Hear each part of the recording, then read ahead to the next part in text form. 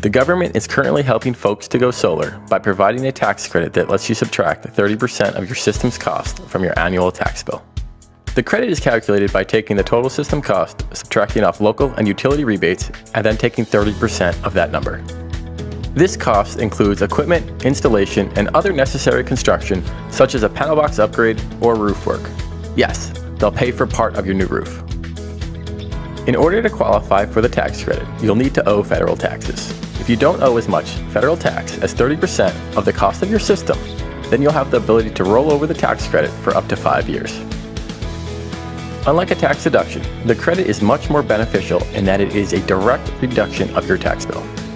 If you don't pay taxes, the tax credit won't help you, but there are other options to go solar that will still let you benefit from this credit, such as a lease or PPA.